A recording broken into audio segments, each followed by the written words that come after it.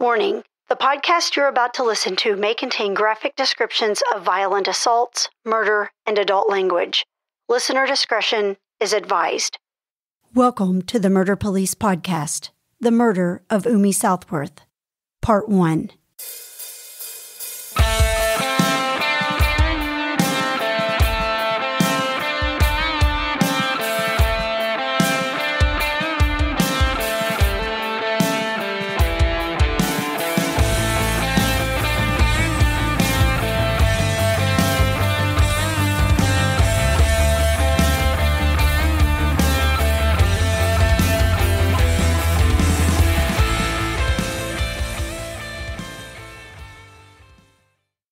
Hi, Murder Police fans. This is Wendy. We have an amazing 5-part miniseries for you.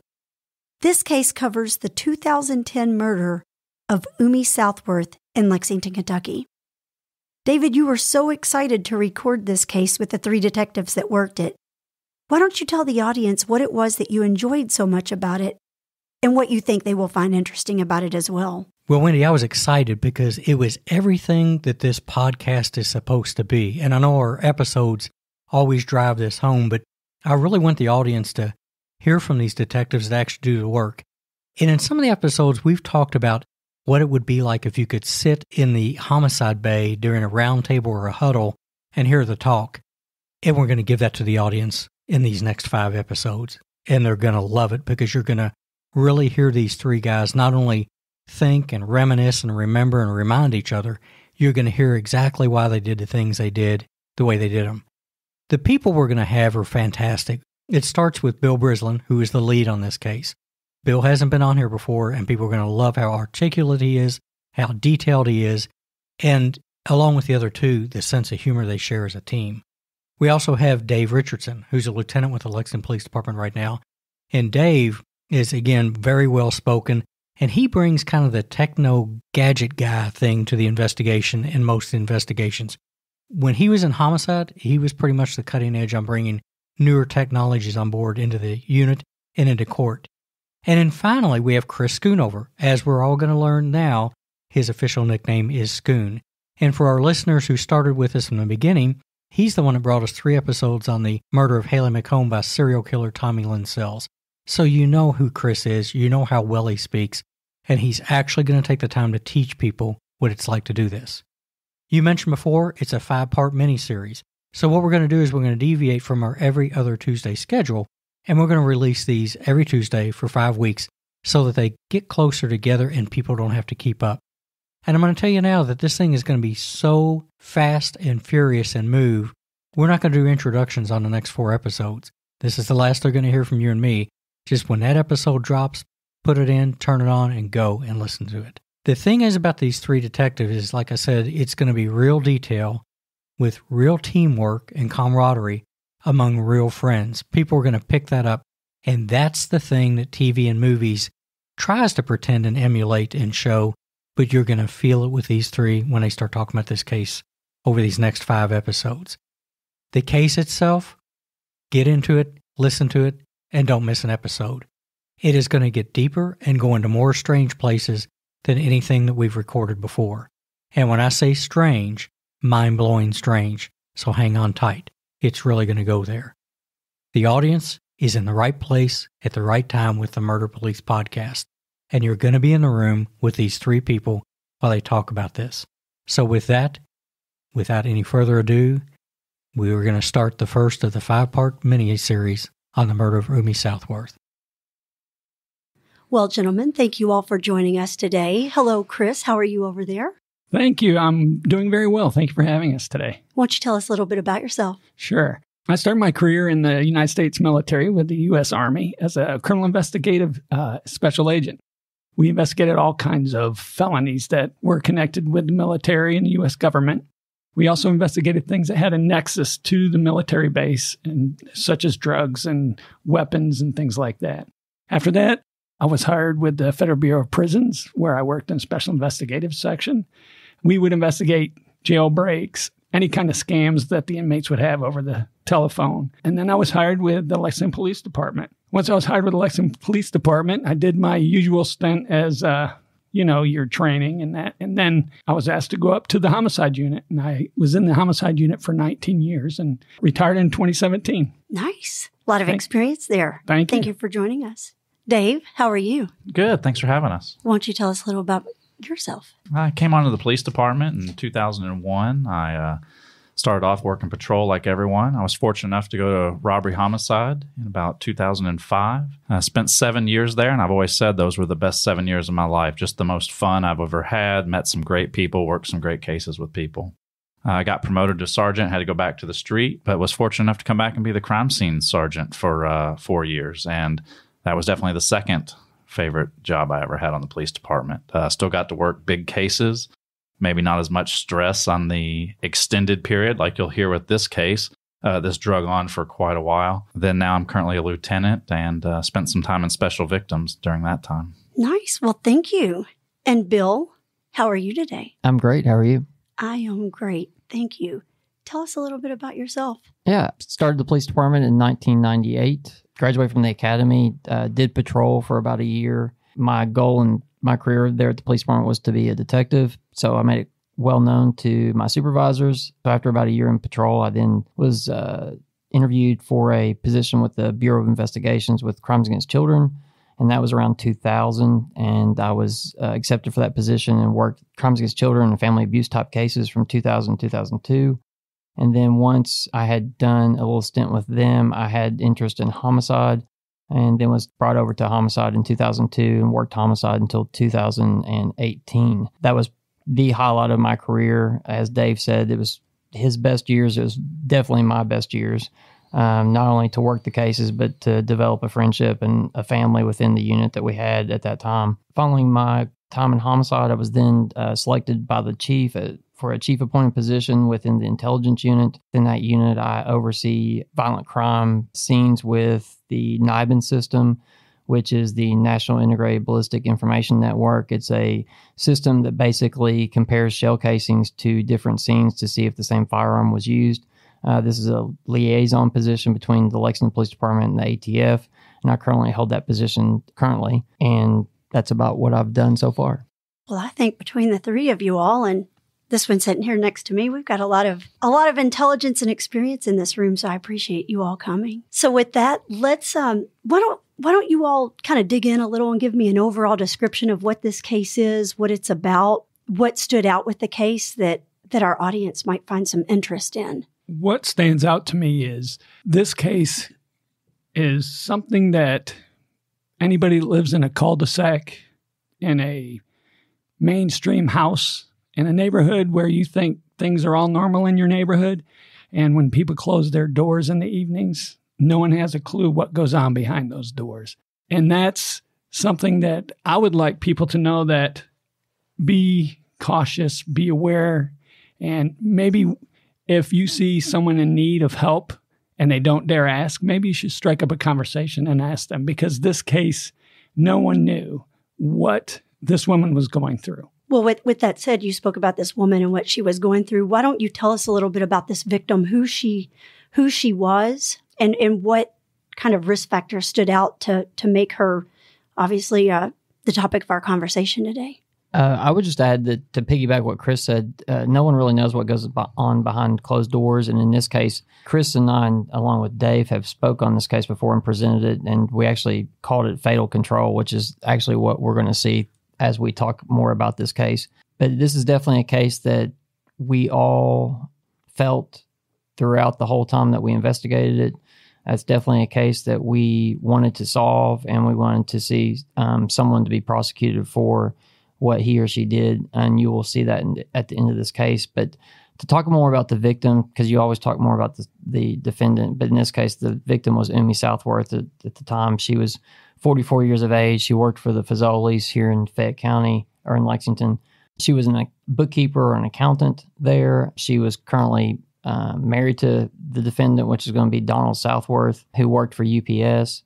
And she had 2 children, and they were married actually in the early 90s. I mean, I think she was a very soft-spoken person, didn't talk a lot at work about what she was involved with, just really went to work and did her job. So some of those people didn't realize the pain and suffering she was going through in her life. You'll hear throughout this presentation that there was a lot of questions asked about the defendant. There was a lot of questions, did we have the right person? There was a lot of questions, what could we have done to help Umi? She had great relationships with her colleagues at work.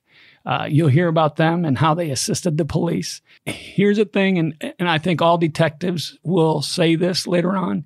Every case teaches you a lesson. And in this case, we learned several lessons. We've made several mistakes. We learned from those mistakes, and things have changed. Policies were made in the Lexington Police Department because of this case. If I can jump in, so this is a domestic violence case, correct? That's correct. What's different about working a domestic violence case? Can you all give me an idea? Because I'm sure you all have handled several of these before. I would say that domestic violence cases, you typically know the defendant in the case, but sometimes it's harder to prove because of the relationship that was going on between the two that we're unfamiliar with. So if you take out one of the individuals involved in the relationship, then you only can rely on the statements made by the other individual that's still living. I'd like to add the other hurdle that you have to get over as a domestic violence case is your witnesses. Who are your best witnesses in domestic violence? They're children. To get a child to testify against one or the other parent is very difficult. It's a hurdle that's almost impossible to do. So I think a domestic violence case sometimes is more difficult than a whodunit homicide. I would agree with Chris on that, especially in this case, because once she was deceased, we were having to rely a lot of information just coming from the defendant versus the children. And as Schoon said, as Chris said, the children were very protective of their parents, whether one was being physically or mentally abused. So it was a very hard situation for them to be put in and a very hard situation for them to talk about. Well, and of course, the child's always in denial that it's really going on because they don't want to believe it either, everything that they're witnessing. Well, and I think also I work with children, and I think one thing that I see in the younger children I work with, which is predominantly 5 years and under, even when they know that abuse is going on, even if it's themselves, they protect that parent till the end. And there's that sense of obligation to the parent, even when they themselves are being abused, that they don't want to be anywhere else. They don't want to be in foster homes. They want to be right there because they uphold that parent to the very end. Good stuff to know, because a lot of people I don't think understand those intricacies. And like Chris, you made a good point that it's not a slam dunk. I mean, you can identify somebody early on, but the work is pretty difficult. We covered Amanda Ross with Todd Iddings, and he talked about the same thing, that making the arrest wasn't the big deal. It was everything after that. That said, and now that we know a little bit about who she was, why don't y'all just go ahead and start about how you were alerted to the case and just tell the story and let the audience hear how this went. Well, I mean, we were actually all together the night that this happened. We were, like Bill said earlier, we were all kind of a family. So we were actually out for trivia night. We went on an on-call rotation, so we knew who next was up for a homicide.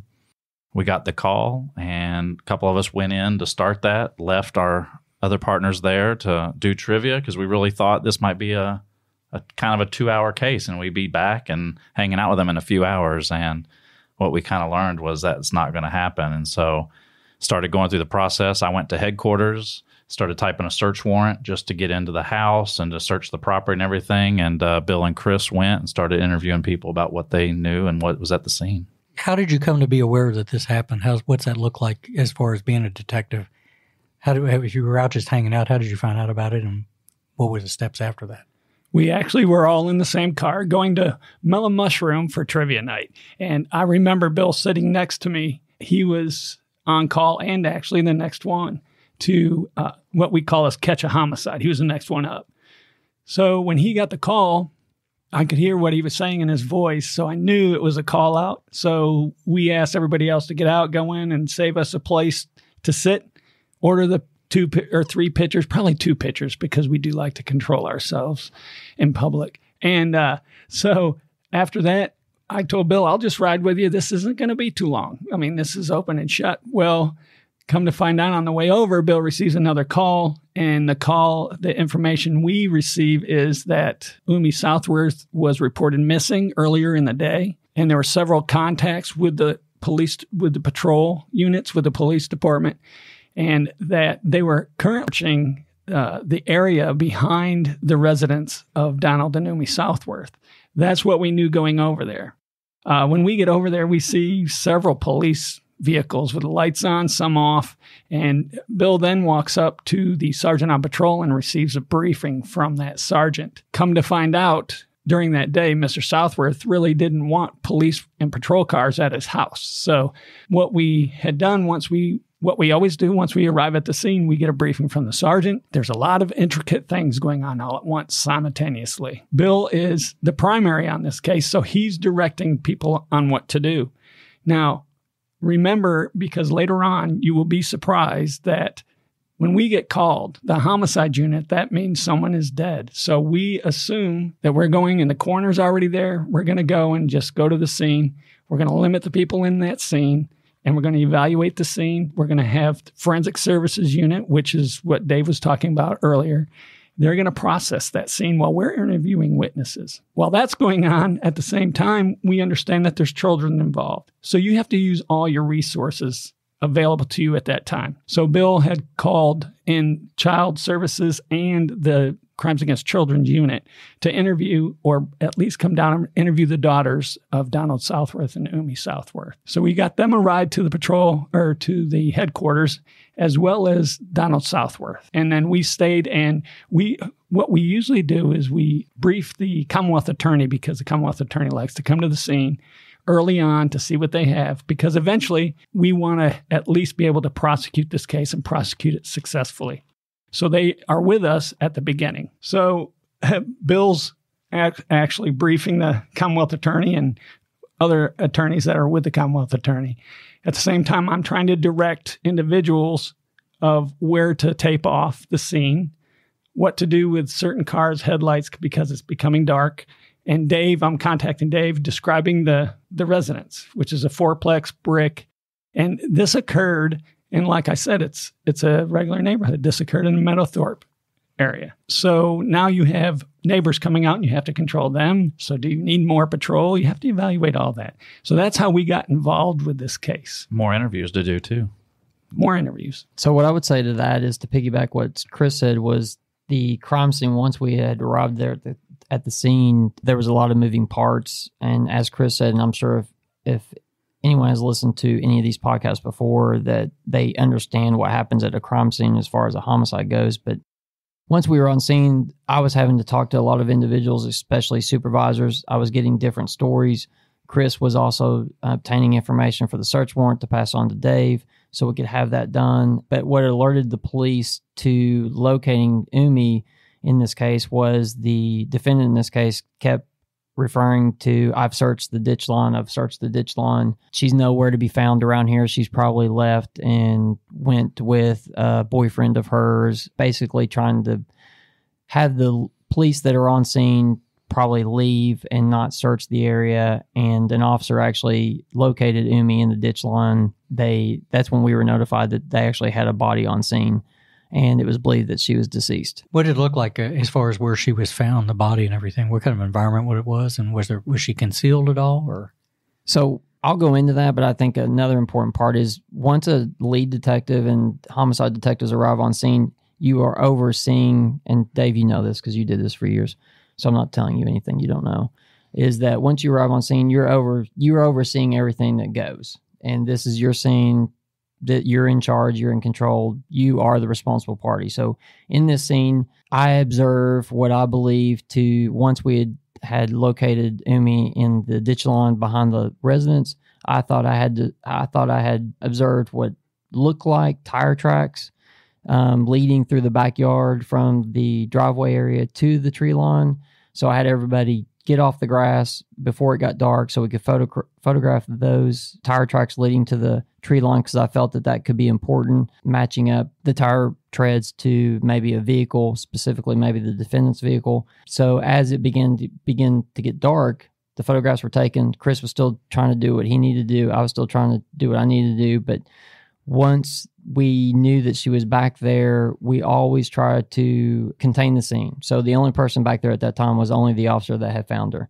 And when he had found her, she had visible signs of mortality. Her head had some blunt force trauma. There was also some maggot activity. So he believed her to be deceased and didn't check her vital signs. At that point, the coroner and our supervisor, Paul Williams, had made his way back there. So we limit the amount of people in that area so we can control the scene for the forensics guys. It was at that point that they were relaying the information to us, and she was basically, to answer your question, located under what I would describe as a box spring mattress type item. So basically the box spring, and she was completely nude. And I would also describe her having a belt around her neck. Right. You couldn't see her. The box spring was laid flat onto the ground because later when we do conduct our interview with Donald Southworth, you have to understand what was seen back there for him to describe what he did. Yeah, it's a wooded area with a lot of vegetation and everything. Right. The backyard is maybe 3/4 of an acre grass. You have a carport with no doors on it to the right of the residence.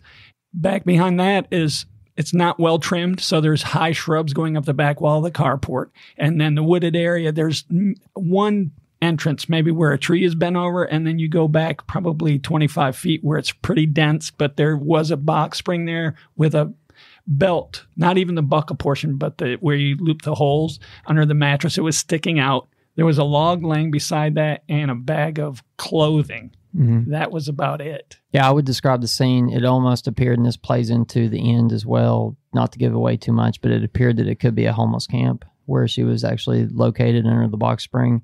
But once they lifted the box spring, they saw specific items, and I'll let Dave talk about that as on the forensic side. But she had this belt basically once we could actually observe her loosely around her neck, and she was completely nude and, like I described earlier, had obvious blunt force trauma to the head. So after we were at the crime scene, we asked patrol to bring Donald Southworth to the police department. He doesn't realize that we know where Umi Southworth is. We know where Umi is. And we ask him to bring his camera with him so we can have photos of Umi to help locate her, and we can post those photos at different locations while we're searching for her. We like him to come down and give us background on Umi, maybe what her habits were, what she does during the day, who she works with. That way we can get what we call a baseline, which the key to getting anybody who, obviously in domestic violence, when a wife goes missing, the number one suspect is the husband.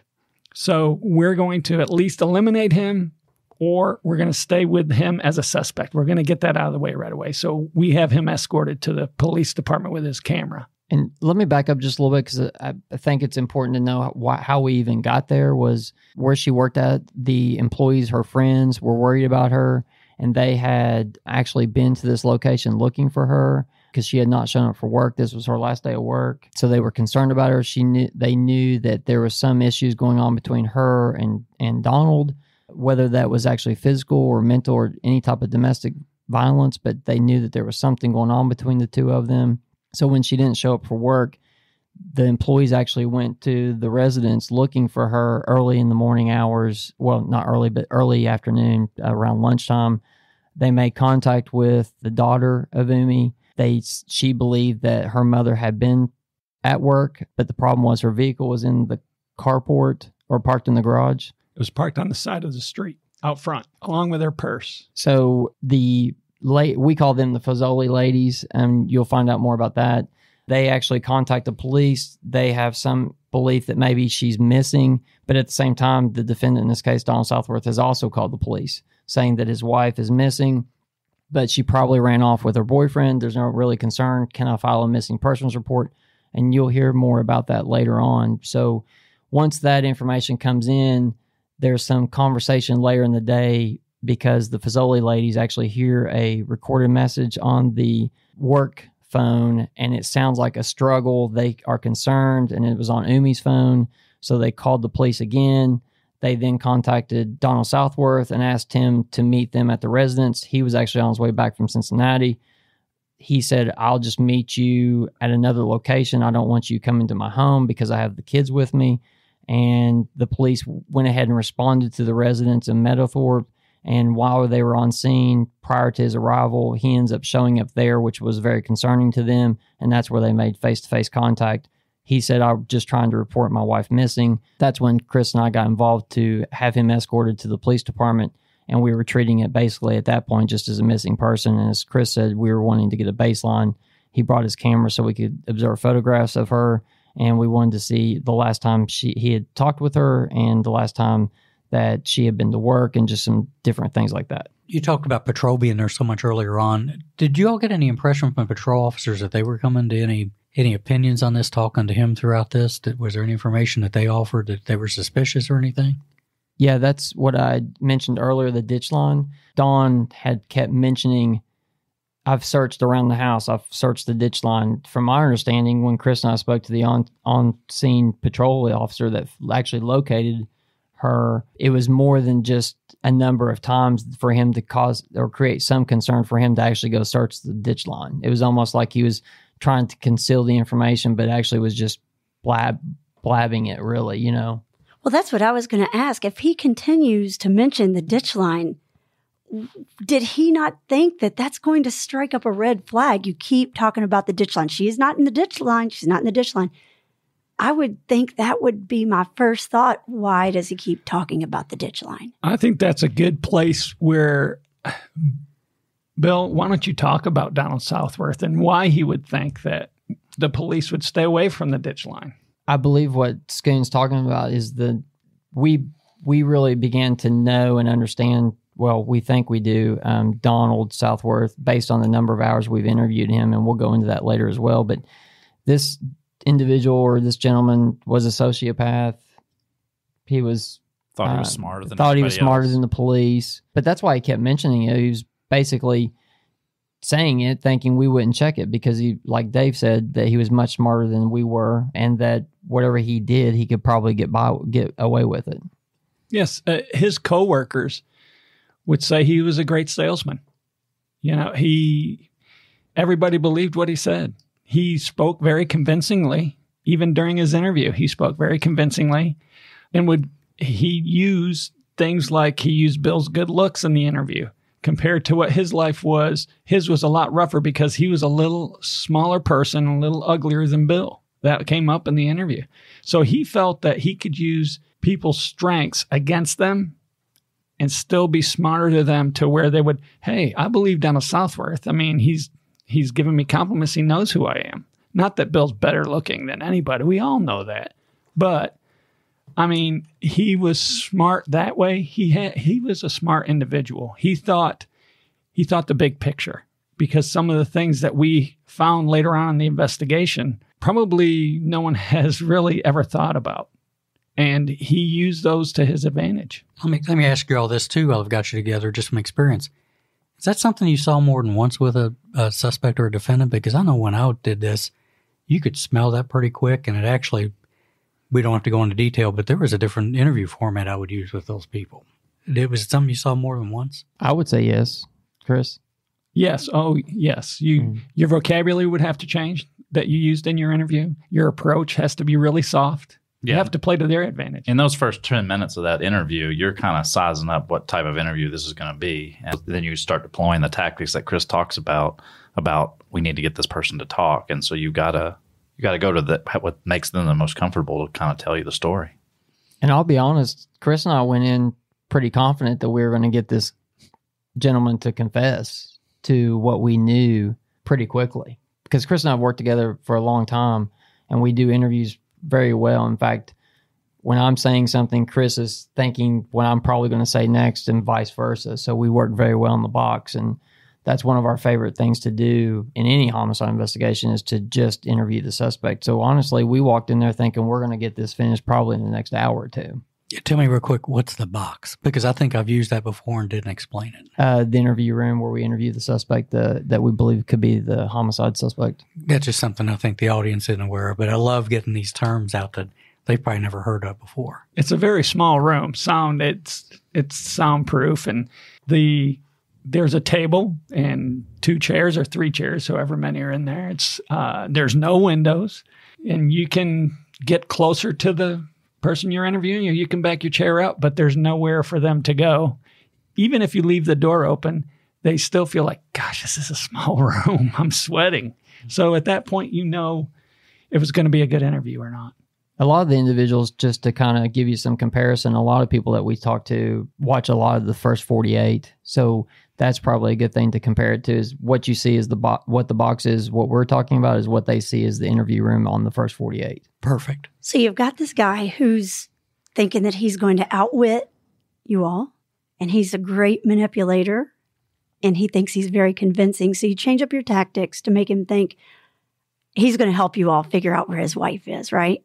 That's right, because he doesn't even know at this time that we know where she's at. So he's thinking that he's convinced you all she's ran off with his boyfriend. Once again, happens all the time. And you all know the truth, but you're seeing what he knows. So when you get him in there, what happens? I wish we could show the video, because body language says a lot. And in this interview, he is instantly closed up once we enter the box with him. He's got his legs crossed. He acts like he's comfortable. He's got his arms crossed.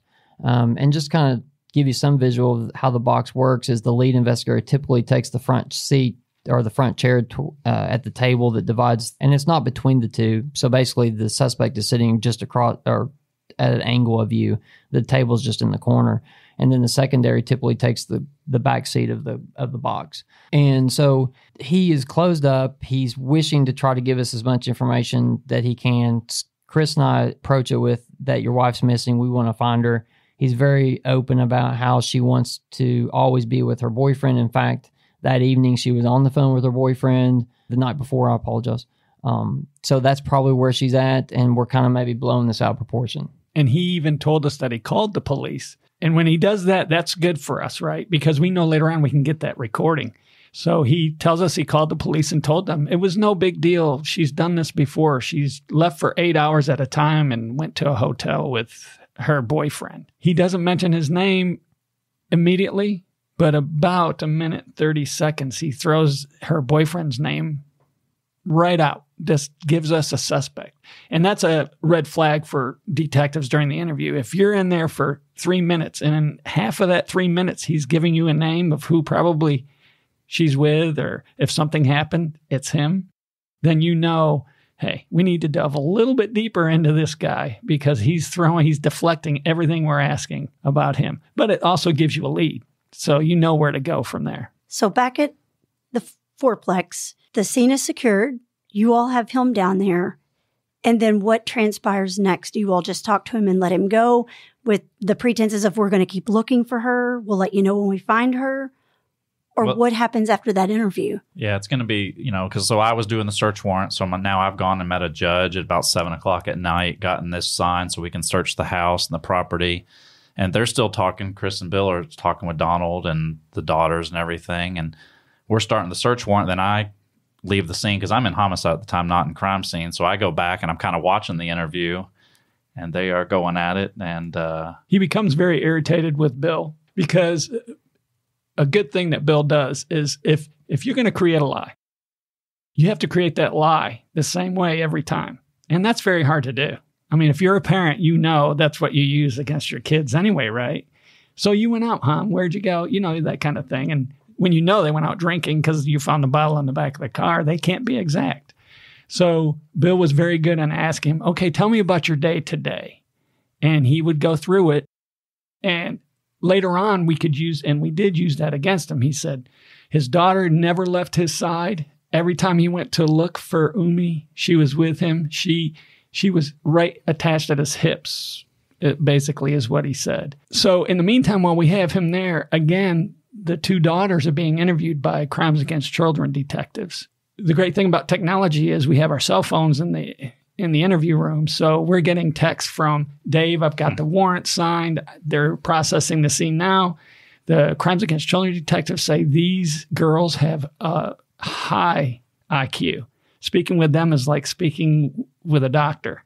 So they're interviewing with the girls, and we're just trying to get Don to tell us if she's missing, where would she be? And he is going into his love life, would you say, Bill? Yeah, so he starts talking about, he loves talking about himself. So he would start doing that. And when we started pressing him about the information about where he had been, he finally had explained to us that he worked for UPS. And in fact, he had been at work from 3:17 until 11 a.m. until he came home. And at that point, when he arrived home, her daughter had been at home when he arrived. And once he was home, he saw her car. He believed that she had been picked up and was probably out with another guy. As the interview continued, as Chris said, the interview became a little bit back and forth between the two of us. And like Chris said, he was trying to basically use everything I was saying against myself versus him actually giving us any information. After the interview had finished, it was probably an hour and 15 minutes. But what had made it stop, or why the interview stopped at that point, was because I had received a phone call. Yeah, I was going to say that was a pretty big event in this case. Tell us about the phone call. It was a call you never want to get. Hey, you know there's more to the story, so go download the next episode like the true crime fan that you are.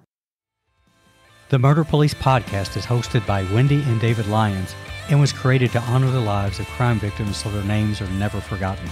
It is produced, recorded, and edited by David Lyons.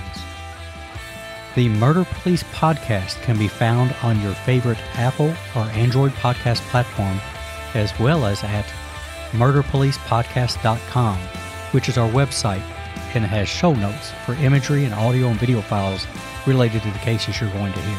We are also on Facebook, Instagram, Twitter, Pinterest, LinkedIn, and YouTube, which has closed caption available for those that are hearing impaired. If you've enjoyed this podcast, please subscribe for more and give us a 5-star review on Apple Podcast or wherever you download your podcast from. Subscribe to the Murder Police Podcast and set your player to automatically download new episodes so you get the new ones as soon as they drop. And please tell your friends. Lock it down, Judy.